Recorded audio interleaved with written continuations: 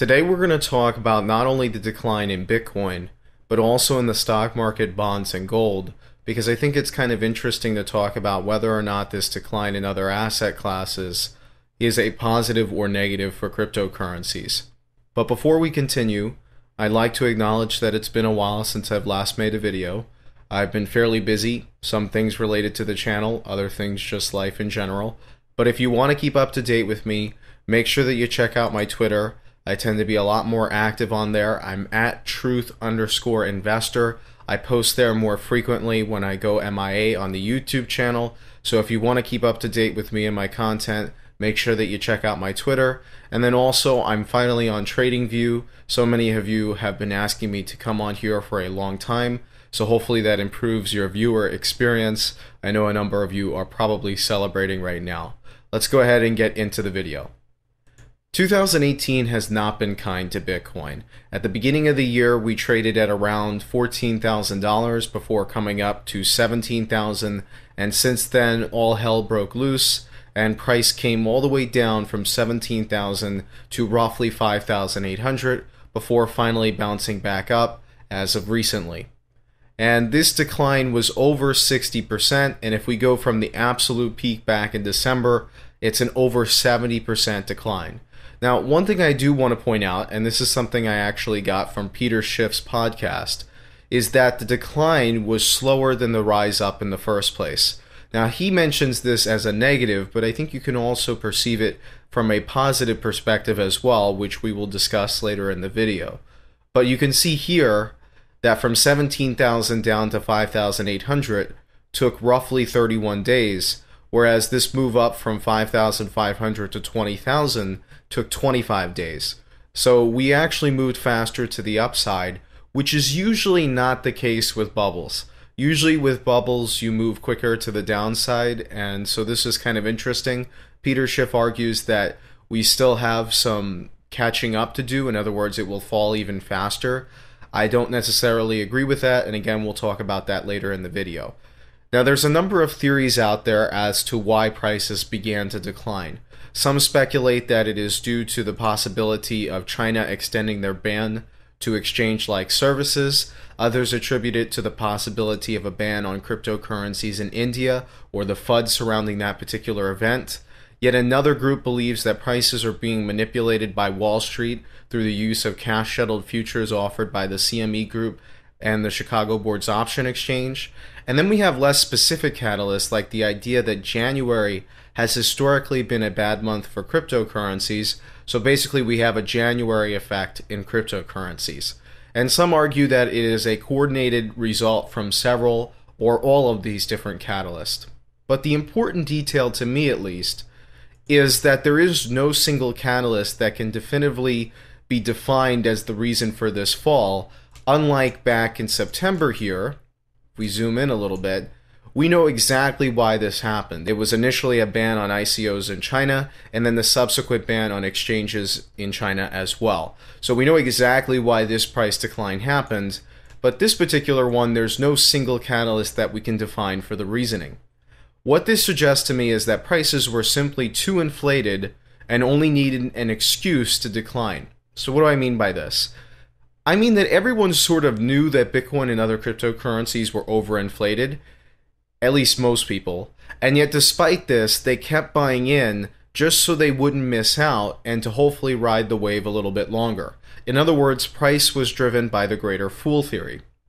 And funny enough, this type of mentality is actually quite similar to what we saw with Ponzi schemes like BitConnect, where people were aware that it was a scam and invested in it anyway in hopes of profiting prior to the collapse. This is almost exactly what I'm doing when I invest in Bitcoin, despite believing it to be a bubble. Now, it's obviously different in terms of investing in a bubble versus investing in a Ponzi scheme versus scam. I don't think on an ethical level they're the same thing, but on a psychological level they're actually quite similar, which I find interesting. Now that we see the momentum is definitively to the downside, the mirage has faded and many are panic selling. There's also another subcategory of sellers that I'd like to briefly talk about, who are only selling for the possibility of buying in cheaper soon afterwards. In other words, they're trying to take advantage of the downward momentum in the same way that people were trying to take advantage of the upward momentum in the second half of 2017. And in fact, this is kind of like the opposite of the greater fool theory. In the greater fool theory, we're basically saying that we buy an asset that we believe to be overvalued in the hopes to selling it to somebody else at an even more overvalued price. Well, on the downside here, there are people that are selling Bitcoin even when they think that it's undervalued in the hopes of buying for an even more undervalued price in the future. So that's something that's worth noting. That has contributed to this crash as well, and it's not all just panic selling. So this, combined with the much louder voice of naysayers, has led to a heavily bearish tone for Bitcoin and other cryptocurrencies.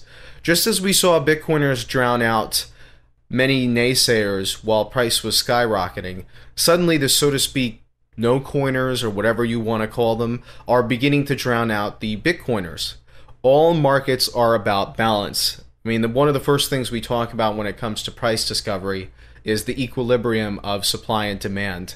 And what we are seeing here is the pendulum is starting to shift the other way, as we are seeing sentiment on cryptocurrencies become a little bit more bearish, as the people who were initially bearish on them are getting louder as price vindicates their opinion. Although obviously this bounce back is starting to quiet them down a little bit as well. Meanwhile, the past 2 weeks have not been kind to stocks. The S&P 500 declined over 10% since January 26th, although so far today has been a little bit more positive. And the Dow dropped over 1,000 points on February 5th, 1,175 points to be exact, the most it has ever dropped in history on an absolute level. Now, I want to be clear and say that it has dropped more on a percentage level in the past, but on an absolute level, this is the most it's ever fallen.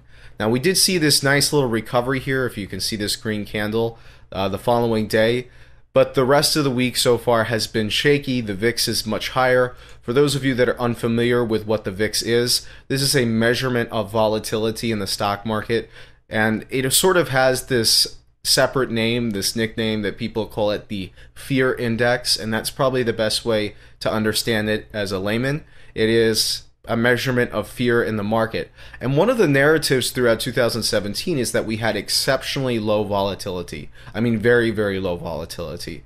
But we finally have seen a spike in volatility here. We haven't seen volatility this high since Trump won the election back in 2016.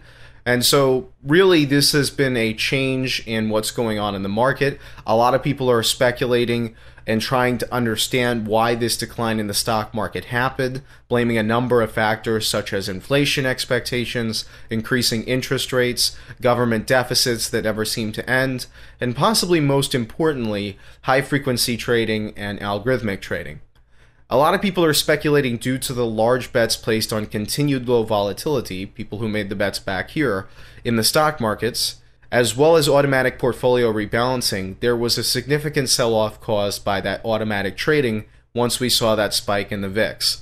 In addition to that, we saw the market move below its 50-day moving average as well as its 100-day moving average, which is a critical support level that basically I think a lot of bots were able to spot and respond to accordingly.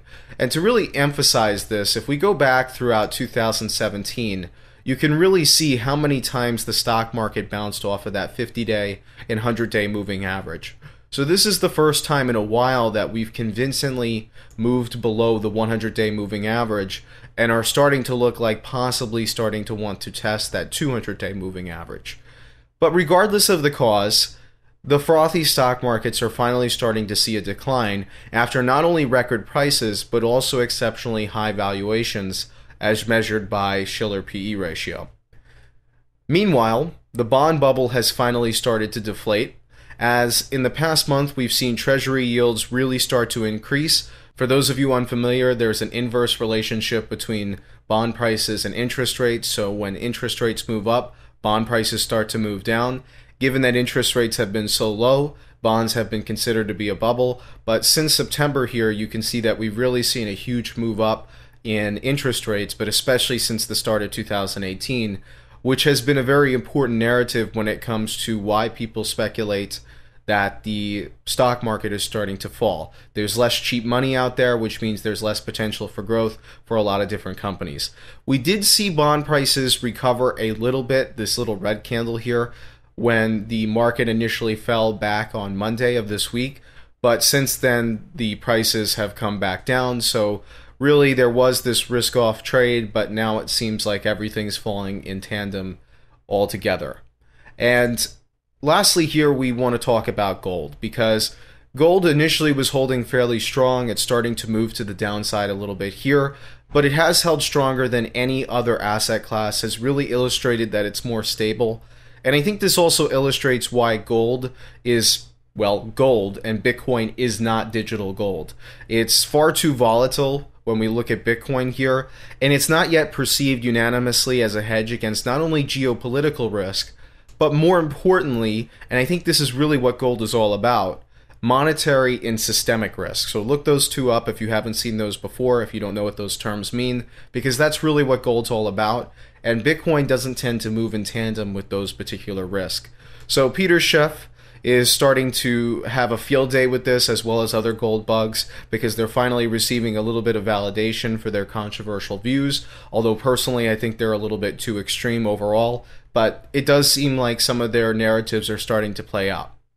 So this leads us to the very important question: what should you do in these markets as an investor?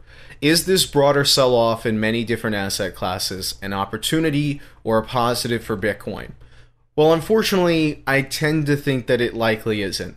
What used to be a unique opportunity for Bitcoin and other cryptocurrencies alone, as we watched it fall like this, is now an opportunity in other asset classes as well, because basically all of them are coming down. We're seeing the stock market come down, we're seeing bonds come down, and we're seeing even gold come down, which is kind of odd when you think about it. But across the board, we are seeing everything come down. So there's now competition for where to buy the dip. Do you buy it in Bitcoin? Do you buy it in the stock market? Do you buy it in bonds? Do you buy it in gold? You can invest in all of these different places cheaper than you would have been able to just, a couple of days ago. So that's something that's worth noting here. I don't think it's necessarily a positive. The other important part to note is that the recent sell-off was clearly a risk-off trade, as we saw equities broadly sell off across the world, and defensive stocks actually outperformed other sectors, and bonds saw a slight uptick initially. Of course, since then, bond prices have come back down. But initially, this was very much a risk-off trade, and we saw a flight to safety where bond prices actually started to come up, which is something that is worth noting. If investors are going more risk-off, this would imply that there's less capital for Bitcoin, because obviously it's the most risky of all of these different assets. Now, there is one last question that I know that many of you might be asking, and that is whether or not the sell-off in stocks is related to Bitcoin. And I'm going to have to go with a big fat no on that, because there's far too many variables at play here when it comes to stocks in particular, actual factors associated with monetary risk, geopolitical risk, economy risk, so on and so forth. I just made up that last one. But basically, there's all of these different risks associated with stocks that have nothing to do with Bitcoin. I think the likelihood that these two are related is basically zero. Well, maybe not zero, but much less than people expect it to be, or a lot less than some people are speculating that it is. So I'm going to have to go with no on that particular question.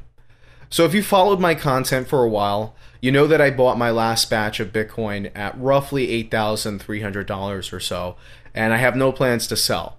You also know that I used the majority of the cash I have allocated to cryptocurrencies when Bitcoin reached that level. And I do want to emphasize here that I'm saying cash that I have allocated to cryptocurrencies in particular, not cash spread out within my entire portfolio. So I will be shifting some funds from outside of my cryptocurrency portfolio if we see Bitcoin go below 5,000, which is no longer seeming like that's going to happen given this bounce back. But if we do see Bitcoin come down to 5,000, I'm probably not going to buy it until it gets to that point. Now, the reason I'm not buying until 5,000 is because I'm fully allocated at this stage in Bitcoin and really only want to increase that allocation in the event that there is an exceptionally attractive buy opportunity. I want to emphasize that if I didn't have a position in Bitcoin right now, I would have been buying it below 8,000. I would have been buying it at 7,000, 6,000, and then it came a little bit below 6,000. I would have been buying it every $1,000. The only reason I didn't is because my portfolio is fully allocated in Bitcoin. So this is a portfolio specific decision. And I want to put emphasis on that because different portfolios should make different investment decisions. And I know this is a tough concept for many of you to understand who are new to investing. But the best way to manage risk in a volatile asset like Bitcoin is to just limit your exposure to it and occasionally take profits when good opportunities arise. This way, when we see 60% plus declines like this, you don't get devastated entirely. Your portfolio doesn't completely lose all of its value. The flip side, of course, is that you won't make as much money when prices go up. But behavioral finance has illustrated to us time and time again that the pain of a loss is twice as painful or twice as bad as the good feelings associated with a gain. So I think it's much more important to limit your losses rather than to maximize your gains. Now, my current strategy is to identify altcoins that depreciate against Bitcoin and then move some of my existing Bitcoin position over into those altcoins. In other words, I'm not dedicating new capital to the market anymore, but I'm just moving around existing capital. And I'd also like to note that altcoins held up exceptionally well during this particular crash, with Bitcoin dominance here never actually going above 40%. And this is kind of a harsh blow to my estimate that Bitcoin dominance would come back up to 50% in the coming months. I have previously stated numerous times on this channel that dominance tends to rise either during extreme crashes or extreme spikes for Bitcoin. And while we did see dominance start to see a slight uptick from 33% to around 38 to 39%, it never even came close to my estimate of 45 to 50%. And I think this relatively small altcoin sell-off, as measured by a rotation into Bitcoin, this dominance here, I think it's still a topic I'm really trying to form some opinions about, trying to figure out, am I wrong about my opinion that dominance is going to come back up? Or is it some other reasons? And right now I'm leaning toward the idea that it suggests that the overall market wasn't as panicked as the sell-off might have implied. And I think this is also supported by the fact that in general, this sell-off was slower than the market came up in the first place. Now, Peter Schiff used that as a bearish tone. I actually think it implies a more bullish thing. It suggests this was a very orderly decline. It was a much needed correction, but it wasn't an all-out panic selling like we saw on this. This was panic buying. And the extremity of the panic buying was actually much more than the panic selling. And this is only part of the picture here. We're only looking at Bitcoin and not altcoins as well. So I actually think that we didn't see as much panic selling as many think, which might be the reason for why dominance was able to hold up so well. Obviously, there's other explanations as well, such as the recent news that Bittrex recently announced that they will be allowing USD deposits on their platform at some point in the future, allowing direct trading for altcoins and hence hurting one of Bitcoin's primary use cases.